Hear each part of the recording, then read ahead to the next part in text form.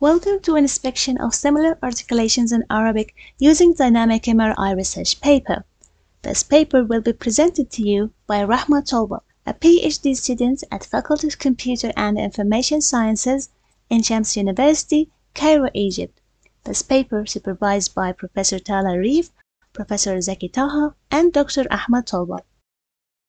In this presentation, we will start with brief introduction about MRI and Arabic language, the methodology we follow, the results, analysis, and discussion, and finally, conclusion and future work. Let's start with brief introduction. Dynamic MRI refers to continuously acquiring MRI or magnetic resonance images with frame rates sufficient to capture the underlying motion or physiology of interest. Recent advances in dynamic MRI have made it possible to study the anatomy and dynamic motion of the vocal tract during speech production in detail. As a result, researchers will be able to see the structural characteristics of the speakers in conjunction with their articulation dynamics. In addition to that, dynamic MRI has a particular advantage over other techniques such as ultrasound in producing a mid-sagittal view of the entire vocal tract, including the pharyngeal structures, in a safe and non-invasive manner. Understanding human speech production greatly benefits language acquisition, and the Arabic language has novel sounds that are not found in other languages. Arabic novel pronunciation comes out of glottal stops, pharyngalized stops, and fractals. 12 Arabic letters have similar articulation and are very challenging to learn for native and non-native speakers. These 12 letters are divided into 6 groups, with 2 in each group, as shown in the following table. The table displays each letter's group number, name, shape in the Arabic, articulation point description, and IPA. IPA is the International Phonetic Alphabet. It is a widely used system to represent human speech sounds. In our study, we utilized dynamic MRI scanning to investigate 12 Arabic letters anatomy and dynamic motion. It is the first to discuss the details of acquiring dynamic MRI for recording Arabic phonetics pronounced by Arabic phonologists. We developed this dynamic MRI protocol specially for our study, which effectively captured the motion of the target sounds despite being produced from different articulation points. The dynamic MRI scanning was obtained with ethics approval at MRC Mass-Radiology Center using Philips Ingenia 1.5 Tesla MRI scanner. The subject head was fixed throughout the scan using D-stream head-neck spine coil combined with flex coverage posterior coil integrated to the table and the base. This coil allows an exceptional SNR or signal-to-noise ratio through digitization in the coil. It also enhances DS-Sense parallel imaging performance, offers flexible positioning, and patient comfort.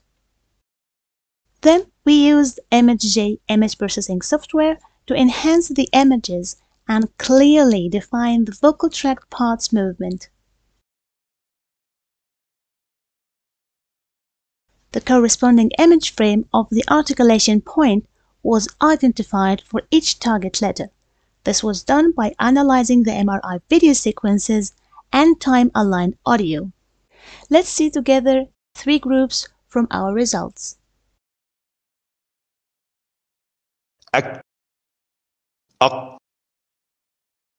Group number 3 that contain letters K and Q.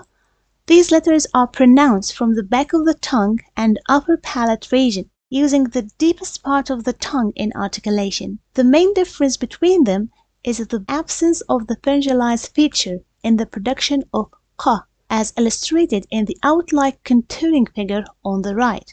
This outline contouring figure has been extracted from the MRI images.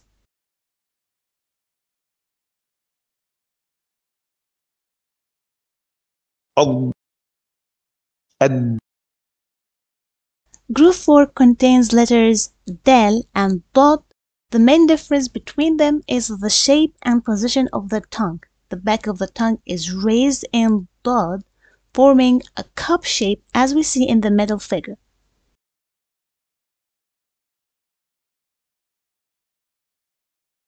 أذ أظ The two letters in this group are both voiced letters.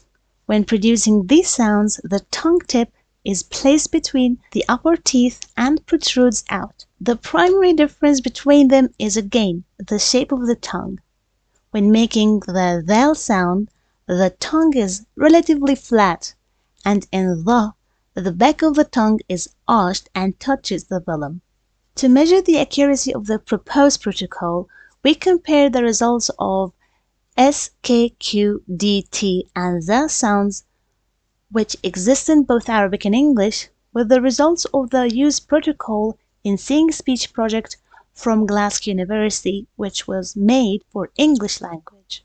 As we can notice from the images that our proposed dynamic MRI protocol still offers precise and more detailed results compared to the one used by Glasgow University. Moreover, our proposed protocol shows 70% similarity compared to the one used in the Seeing Speech projects, as shown in the statistics on the right.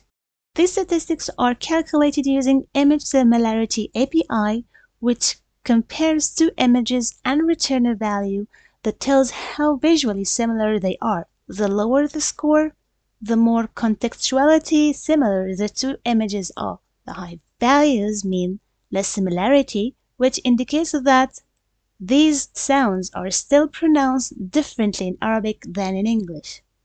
We can see that the sound is the closest to the English language.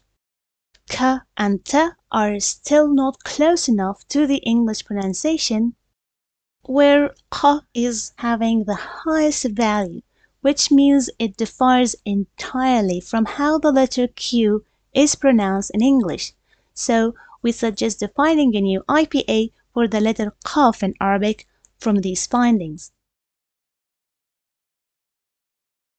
The result can be used as a reliable anatomical reference to teach the difference between the target sounds.